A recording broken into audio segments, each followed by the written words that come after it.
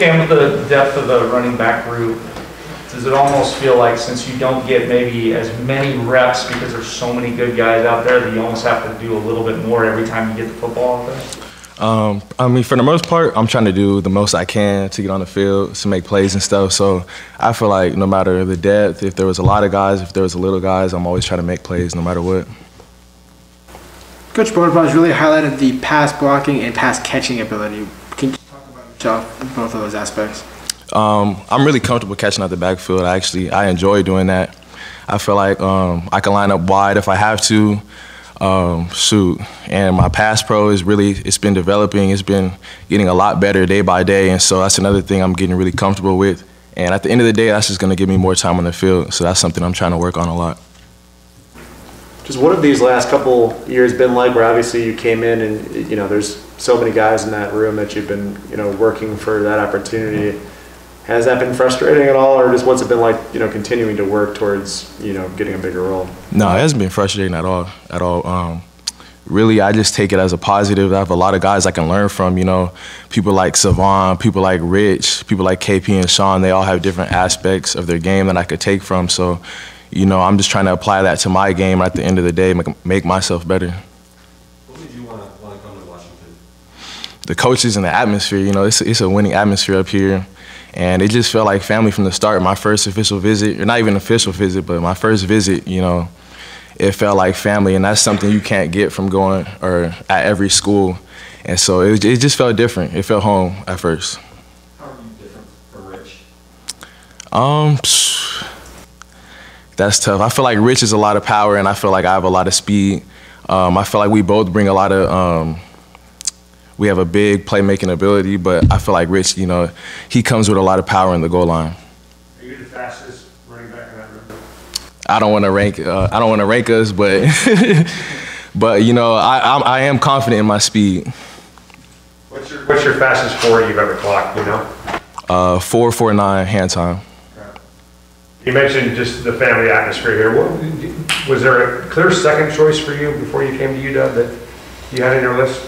Obviously, you know, the hometown schools, but you know, I feel like Washington was way ahead. They were the first school to really get on me, so it was an easy decision for me. Yeah. Do you ever find yourself getting a chance to talk to any of the old Corey Dillon, Kaufman, Greg Lewis Rankin? I mean, Miles, obviously, you know, but yeah, you get a chance to kind of talk with those guys at all about what it's like to play here? Nah. You know, I'm hoping to. If they can get in contact with me, that would be great. So you know, I can learn things from them. But you know, I've talked with Miles a little bit. I was here for a little bit of Sylvan's era, and so you know, it's just I'm always trying to get information, and so it would be nice to talk to people like that. Yeah. Cam, last year when the season started, you were the fourth guy coming in at running back. Yeah. Still playing a lot. I can't remember with a game on the line, a fourth line running back playing as much as you did. Usually those guys are, you know, in a 50-0 blowout coming off the bench. Is that how did you handle all that, and how did you expect to play coming fourth, and then you moved up to third, and now you're first and second all the time? You know, really, it's not a problem. I feel like my job is to make KB's job harder with who he wants to put in. You know, I'm trying to push my way up the depth chart any chance I can, so I'm not really focused on if I'm four, if I'm third or fifth or first. You know, I'm really just trying to make plays at the end of the day. You talked about the coaches. What was it like KB that you felt you could trust in him to develop you at the next level? Just looking at his resume, you know, he has guys like LeGarrette Blount, Doug Martin, and so you know, just seeing that, I'm like, I want to be coached by him. I feel like he has a lot of information and knowledge that he could shed on me. What's your favorite play? My favorite play has to be power, for sure. Power. That's God's play. Yes, sir. Which side? Any side, because you know I'm confident in my alignment, so the right or the left, it don't matter.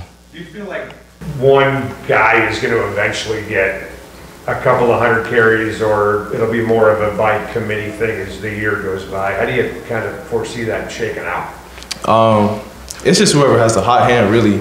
You know, KB's going to do a good job of rotating us and putting the best guy in at the moment. So, yeah, just whoever has the hot hand is whoever's going to have the most carries, you know, during the game or during the season. It feels feels like that's kind of the way you're approaching it now, is that it's a bike, like everybody's gonna get a shot for now. Is that kind of the way you feel?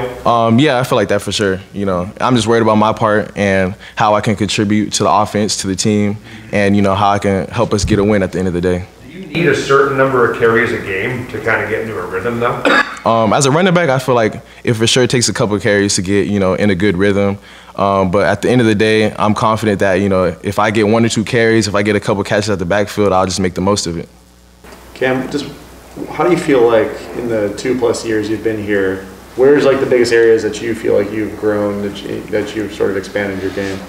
For sure, on my not going down by first contact. You know, I feel like going into college, that's kind of the biggest thing you have to adjust, because, you know, it's a lot bigger guys out here compared to high school.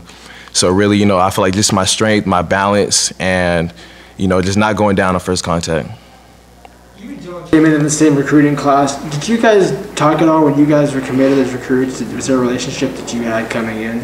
Oh yeah, for sure. We talked a little bit. We had we actually had a group chat with all the commits and the recruits in the moment, so I was able to get familiar with them before we came in. What did you see from him, just in his growth and development with the offense and your guys' continuity and all that? Really, I mean, he's always had the skill set and the tools, but I've just seen him grow and become a leader, and I feel like as a quarterback, that's a really big thing, to be able to conduct and lead a team. So I've seen him just take the next step in that and, you know, just become a really good quarterback. Pass pro seems to be a thing that a lot of star high school running backs don't really worry about in pass protection, and they get here and they're finally asked to block. How much of that did you do in high school, and how would you grade yourself as a pass pro blocker right now? I actually did a lot of it. I had a great coach in high school, Coach Salter, and he really emphasized, you know, blocking out the backfield. But at the same time, I feel like I came up here and KB taught me a lot about pass pro, and it's a lot of stuff that goes into it that I didn't realize. And so I thank Salter for, you know, introducing it to me from the start, but I also feel like I've grown a lot since I've got here. Do people still think that you and Taj Davis must be related? Yeah, we get that all the time. Every time we meet somebody, they think we're related, but, you know, it's funny, we actually joke about it. We say we're cousins, and everybody believes it at first. But, yeah, you know, we just get it all the time. What's the scouting report on Taj as a receiver? Todd is a dog, you know, he wants the ball, he wants to make plays, and I feel like the thing I like about him most is he loves to block. So when I get the ball, you know, he's always, it's like a 1-2 duel, vice versa. If I'm blocking for him on the screen, you know, I'm gonna make sure I get him right. And so, yeah, no, he's a dog, and I just know he really wants to get on the field and help this team out. What's your biggest Taj Davis high school memory? Has to be the Calabasas game. He had a high ankle sprain, didn't practice at all, and he took an end around to the house, like 60 yards, probably 80 yards, and that's when I knew, like, he's different.